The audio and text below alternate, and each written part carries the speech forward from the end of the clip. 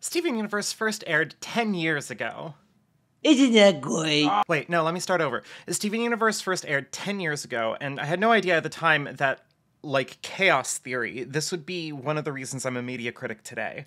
It's strange to consider this because I've never felt the need to discuss the show itself. I found it self-evidently good and rather explicit in what it encourages its audience to take away from it, and this belief was further cemented when Sarah Zed did a couple of videos loosely related to the show. And yet, this goofy kids show about a boy with magic powers who loves his family and his home a whole bunch is something of my dark villain origin story, almost by no fault of its own.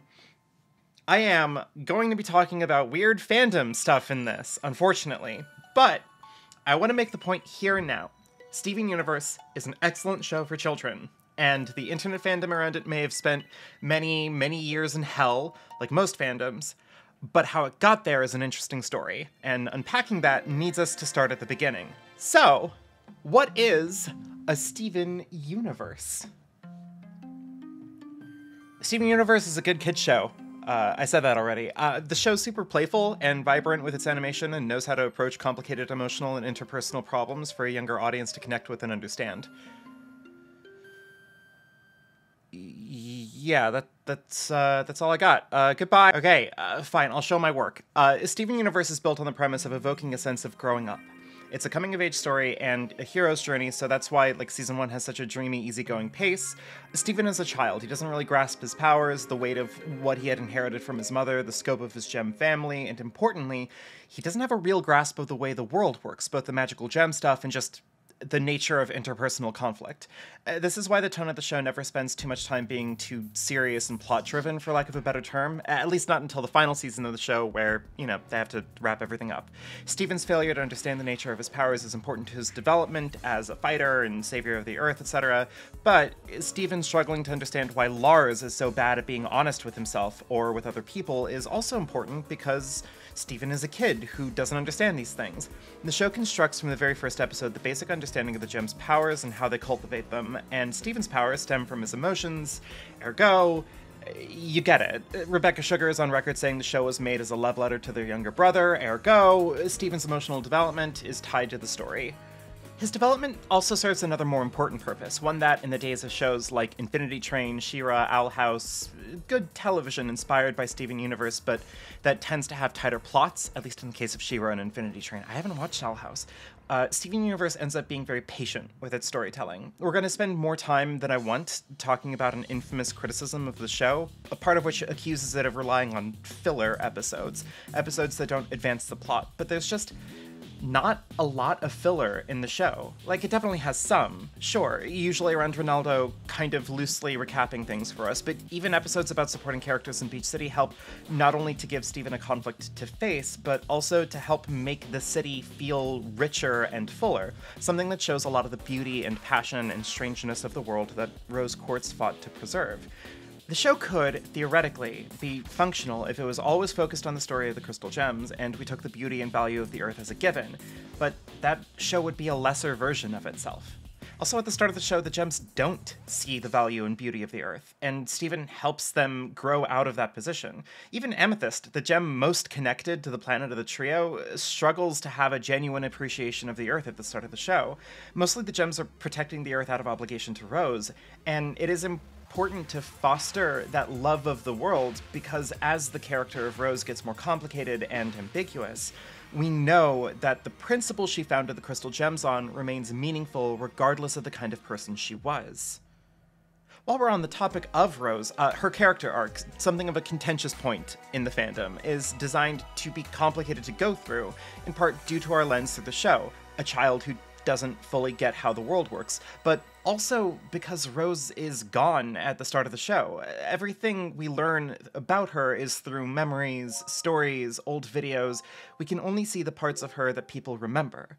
So her character doesn't always feel consistent because the story puts a lot of effort into using stories of Rose to expose biases in people recounting them. We see her as a murderous monster through Eyeball, we see her as a loving protector through Greg and Pearl, and we see her as a petulant child through the Diamonds. Ultimately, it feels silly for me to pick this award-winning show apart like I'm doing now, because more than any particular quality and detail it has that I'm a fan of, the strong character work, the show's focus on evoking the feeling of growing up, of childlike whimsy, of violence even, the show is just very tightly constructed. Episodes know when to be well-told, self-contained vignettes, or compelling bits of drama with tantalizing cliffhangers. If I had a particular complaint about it offhand, I'd say that the finale is more rushed than the rest of the show, and while the music is very good, very fun to listen to, as a matter of personal preference, it tends to be very literal music, lyrically speaking, which is useful and likely the correct choice to make for a kids show, but outside of the one song I'll talk about later, the bulk of the music feels very on the nose relative to the topic at hand, and that isn't always my thing. Yes, I once covered the best song, It's Over, Isn't It, several years ago. No, I will not release the recording of it. All in all, I would say that Steven Universe fits the bill for what I'd call self-evidently good.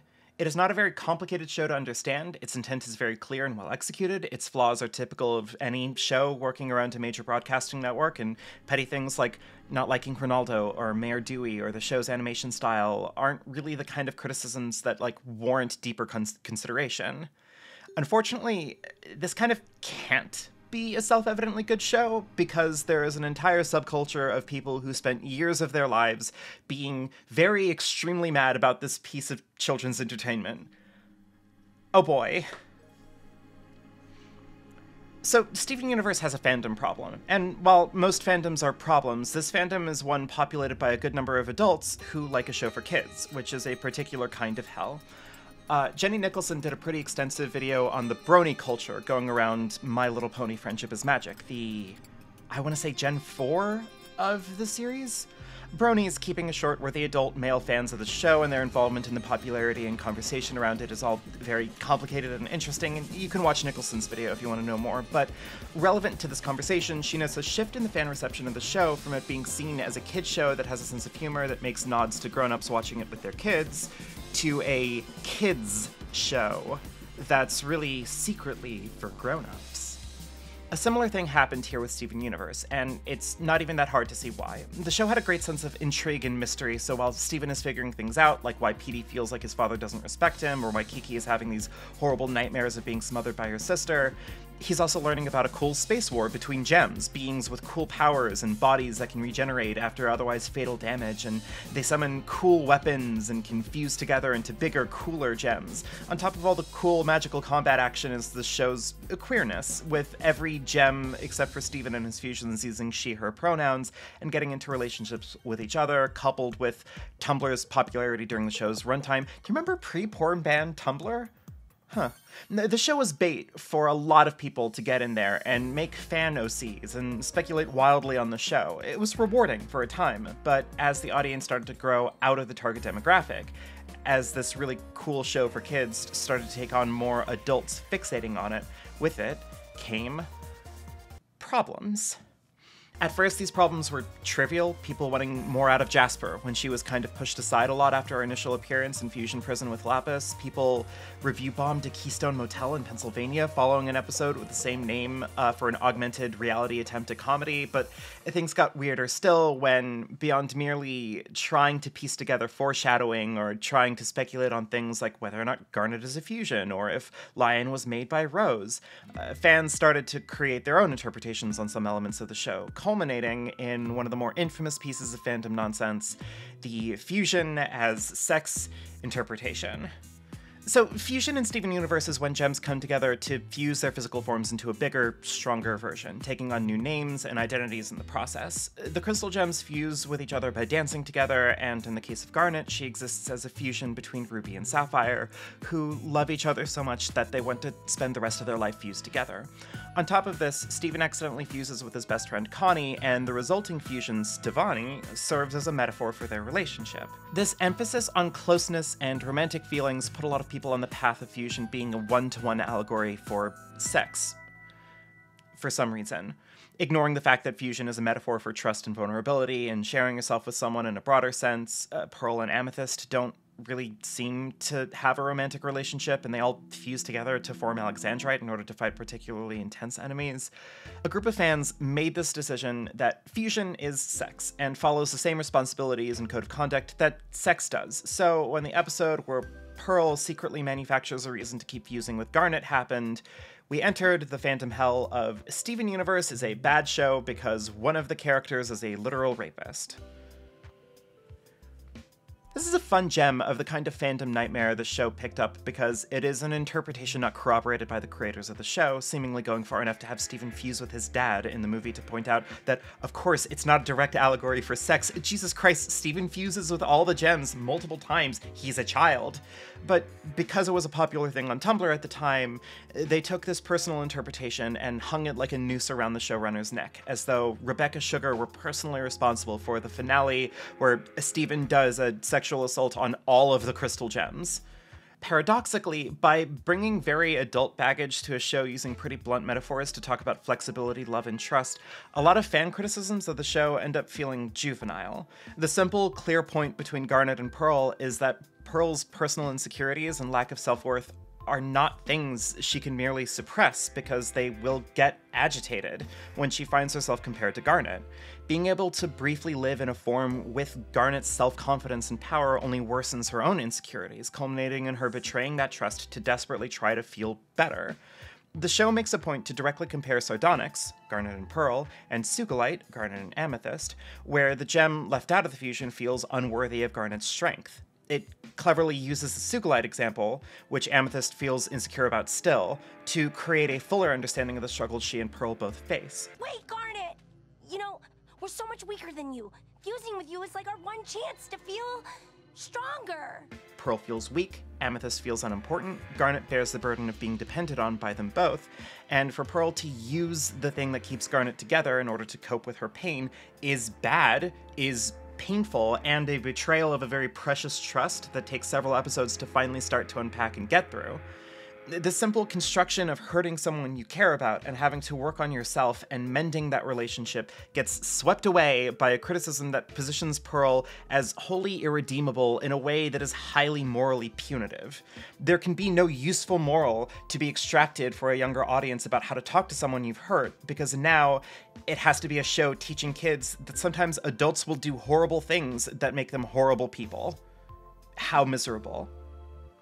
I wish that this were the extent of the strange criticisms laid at the show's feet, but there are many more, running the gambit of completely nonsensical to the grotesque, and luckily, sort of, most of them are compiled in an infamous bit of YouTube drama.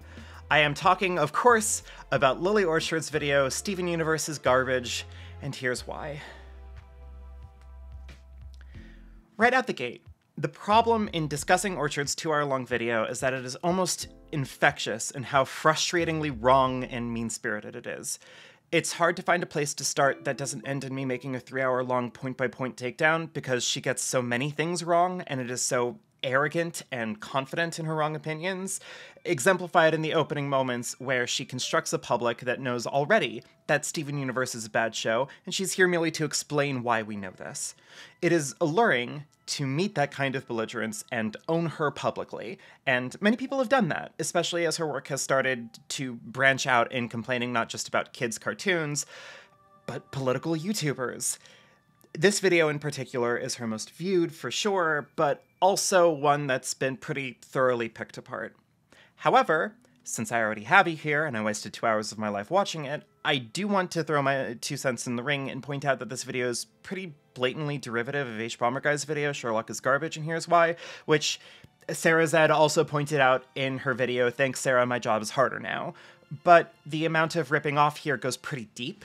H-Bomb's video centers the showrunner Stephen Moffat as a critical piece in the puzzle that is why the BBC Sherlock is bad, in his opinion. And it goes into his career of making occasionally really good pilots or self-contained episodes of shows, but when he's in charge of a full narrative, be it on the show Jekyll, Doctor Who, or here with Sherlock, he falls into a familiar pattern of always alluding to something intriguing just around the corner, but consistently fails to land a satisfying conclusion. H-Bomb points to technical issues he has with the show, character choices, the weird amount of kind of sexist and homophobic content woven into it, and largely frames his argument around the idea that people really liked the first 3 seasons of the show and got upset about season 4, and he's here to assert that it has always been bad and that audiences fell prey to Moffat's trick of promising deeper storytelling while never delivering. On top of all of this, H-Bomb makes a point that Moffat's direction with the show undermines what he claims as the heart and soul of good mystery stories by making the mysteries of each episode something that the audience gets very little chance to really participate in, instead often relying on Sherlock solving things off screen or just telling you the answer using information we never got. All of this is important to keep in mind because Orchard's video basically mimics this almost point for point. She insists that the core problem of the show is the showrunner Rebecca Sugar, insisting that they are to blame for all the filler episodes and their horrible timing with the myriad hiatuses the show went through, something that Lily Orchard insists that Sugar should have been able to predict and adapt the show to. She insists that the characters are bad, which, whatever, no accounting for taste, but does so in a way that positions her as an authority on not just a particular genre of storytelling, but storytelling in general, claiming that you can't run a story like Steven Universe because it's bad storytelling in some objective sense. She goes on to make a section accusing Sugar of racism, but we don't have to get into that. Lily Orchard does not stand by this section, which is good, because as someone who's hoping that if a race war happens, I'll just be taken out immediately, I'm hardly qualified to weigh in on it. Orchard accuses Sugar of being a pervert because of Stevonnie, and then, of course, the big one. We'll get to the big one. The temptation to go point by point here and refute this is strong, for sure, but ultimately it boils down to the same issue, and that is that Lily Orchard's online career is that of being a YouTube bully. An unenviable position, to be sure. This is far from the only popular thing that she's been a hater about. She got her start in My Little Pony content, if you can believe it. She's made an also pretty popular video decrying The Legend of Korra as being garbage, but I'm not gonna watch it. And yes, of course, she's gone deep into political YouTube drama, trying to pick fights with ContraPoints, Vosh, Innuendo Studios for some reason. It's a bad career path to take here, and it has had the consequence of Orchard being kind of a target for a lot of weird harassment, and that complicated this video. She's been a victim of Kiwi Farms, the website used to dox and harass people, mostly trans people or cis women who talk about video games online, I guess, and that is pretty grim.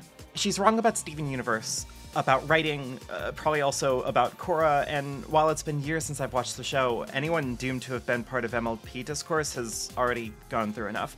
Whether or not you can find her nightmarish fanfic, or whatever other nightmares going on with her, the point of internet bullying on this scale is to lock people into chasing moral justifications for why you have to keep on the attack.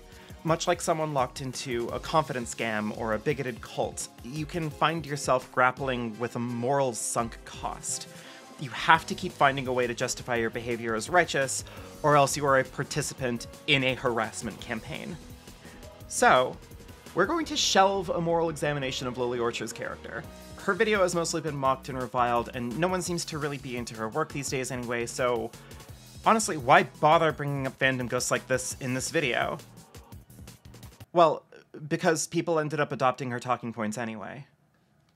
The most infamous part of Orchard's video is the accusation that Rebecca Sugar has written something that could be read as fascist apologia. I'm trying to be very cautious with my words here because she's been very clear that she has never called Sugar a fascist or even a fascist apologist directly, and that is strictly speaking true, assuming of course that the implications of saying I wouldn't blame anyone for thinking she is a fascist apologist mean nothing. Do I think Rebecca Sugar is a fascist sympathizer? No. Do I blame anybody who comes to the conclusion that she is based on Steven Universe's content? No. It is a fascinating nightmare to unpack because this piece of discourse has persisted well past the video's legacy, and while it's probable that Orchard didn't invent this talking point, it does take center stage in a video with 8 million views, so she at least amplified its presence. So I kind of want to die because I'm making another video about the internet at large having a severe blind spot on what fascism is. Truly, the specter of Three Houses discourse will never fully leave me. The accusation is as follows. Orchard et al. Say that the diamonds, the gems at the top of Gem Society, are fascists because they do a genocide on living things and scoop planets out for the resources and move on. Steven is, at one point, given a tool that would shatter a gem, and he rejects it utterly. He doesn't want to kill people. Instead, he uses his powers, tied to his empathy, to get through to the diamonds and talks them into reforming their ways. Now, critically, the Diamonds aren't fascist.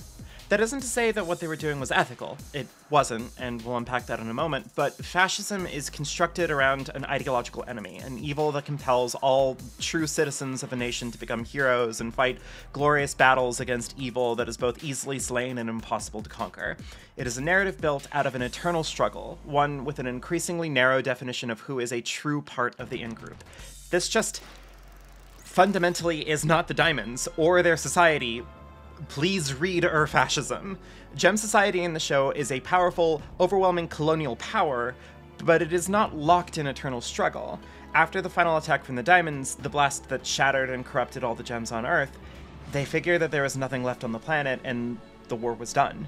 The Crystal Gems aren't a forever oppressed group that needs to be purged. They've spent the last 6,000 years going about their business, and humans, organic life, don't register to their society as anything.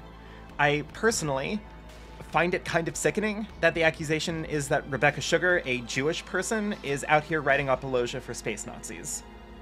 But, putting aside the explicit title of fascist, the Diamonds have still been awful. In the real world, they've committed a ton of crimes. They shouldn't get to just be reformed. That's not how reality works. But have you considered that this is a kid's show? Well, yes. Obviously, Orchard has. She often cited this in her video as a bad defense, but I want to make this argument a little stronger than just going, it's for kids, you're not supposed to take it seriously. Orchard puts a pretty fair bit of weight on the kids part of that argument, constructing the idea that the argument is that it's not a mature piece of art, and we're supposed to look at obvious metaphors and politely ignore them because we have to treat it as though they're exempt from interpretation. That's a pretty easy argument to push back on. I get why it'd be tempting to make it that, but it isn't, is it? So, one of the things that comes up in the lead up to the reveal that Rose Quartz is Pink Diamond is that Steven starts seeing visions as Pink. Visions where he tries to get the Diamond's attention, but can't, where they dismiss him, neglect him, fail to understand his wants, are tired of his enthusiasm and childishness, because it is drawing the comparison that the Diamonds are his neglectful family. Steven, Pink, Rose made this discovery that they were wrong entirely about the nature of organic life, that what they're doing is wrong, and furthermore that the Diamonds never bothered to see the results of their attack, the corruption they spread, and they will never listen to anyone else. The story here evokes the feeling of living in a family that doesn't just care to really know you, or believe in your capacity to be mature and insightful and right about something they're not, and gives its audience the empowering fantasy of being able to actually talk to them, to actually push through their ignorance and imagine a family that actually could love you, who could actually admit that they were wrong. This is what is meant by it being a kid's show. It's evocative, it's an allegory. There is very little meaning to be extracted from a strict textual interpretation of a show that has, since the very beginning, framed itself around a world constructed to be wholly responsive to Steven's heart.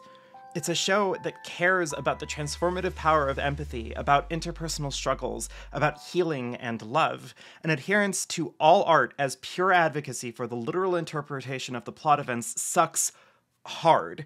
It's looking at, like, Guardians of the Galaxy Volume 2 and saying that it's morally wrong that Gamora and Nebula come to be a family again because Nebula literally tried to kill her, missing the thematic heart of very simple art.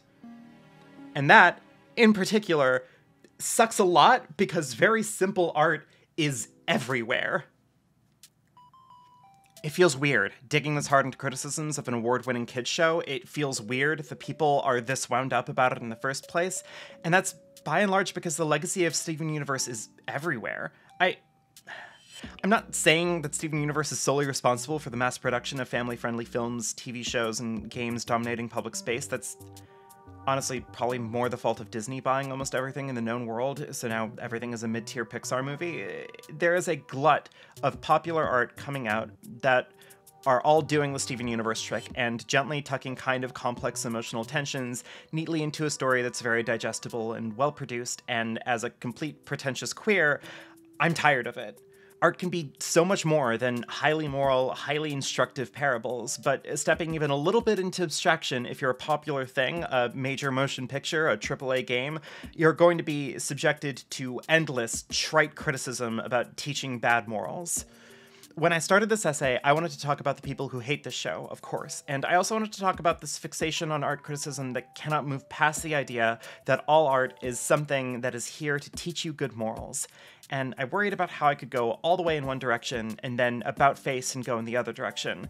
But the root cause of both is the same. You've likely heard the phrase, all art is political, which is strictly true, but is often misinterpreted. The common thread is the idea that by all art being political, all art is political propaganda, that every piece of art is advocating for an explicit moral position on the state of the world or how to be a person. By following this interpretation, everything starts to fall in place, right? Looking at Steven Universe in this strict lens could very much culminate in accusing it of authoritarian apologia. They still aren't Nazis, I'm sorry. But it misses that art is also deeply personal, and the act of expressing personal emotions can take liberties and can abstract things, and sometimes art is just complicated and weird and raises questions. Remember last month when I wrote about Echo? Do you think I went into that game to teach me a moral lesson? What I'm asking for ultimately is a fair assessment of this show, and the curiosity to be more open and thoughtful in your relationship with art. Steven Universe, as I said up top, is a great kids show, and I mean that as a sincere compliment. The purpose of the show is to give a younger audience a compassionate moral framework to talk to friends, family, bullies, you know, kid stuff. It does this while giving nods to a more complex, mature adult world kind of outside the periphery of Steven that he will on occasion be forced into, but banks on returning to the idea that no matter how bad things get for him, he has family and friends and loved ones who genuinely care about him, and critically, that Steven loving others and loving himself are what pulls him through his worst trials. This idea is what creates the call and response between the last song in the show, Change Your Mind, and the song that has been underscoring the credits for the bulk of the run, Love Like You, the one song that feels genuinely disconnected from the show's otherwise pretty consistent, very literal songwriting. Love Like You has no clear speaker and is kind of wildly morose, speaking from the perspective of someone who loves, but does so in a way that's unhealthy, a love stemming from someone who doesn't love themselves. The arc that sets up, that culminates in Steven's final song, is one of maturity, the show saying that, first and foremost, you have to love and respect yourself. And that act will pave the way to a better, more meaningful love with others. Even in the series' most melancholy part, Steven Universe Future, which owns up fully to the idea that Steven, now a teenager on the cusp of adulthood, has to face this complex world, has to face problems that he can't and shouldn't even try to fix, culminates in him losing control and feeling like a monster, only to end with an affirmation that no matter what, people love him and will always love him, even as, in the final episode, he drives away, leaving Beach City and traveling the world. This is good fiction for a young audience, and it should stay that way. The urge to make stories like this complicated and messed up and secretly for adults may very well mean that you're starving, that your art diet craves something more complicated than kids shows teaching you that you can hurt someone and still be a good person. Maybe you should try playing Echo, I don't know. There's more to the world than this singular brush that popular art has been leaning heavily on, and maybe just like Steven, you too need to leave Beach City. Special thanks to Alexia Angelica, Bees the One, Caitlin Fisher, Colleen T., the William Cowley School of Management and Mindfulness, Gail Simmons, Joe Anderson, Lewis Wells, Lorez, Maria Aladren, Norai the Redmarked, Pneumatic Raven, Professor Bopper, Saint Rawberry, Thomas Vulpez, and Zetetic. Thank you all so much.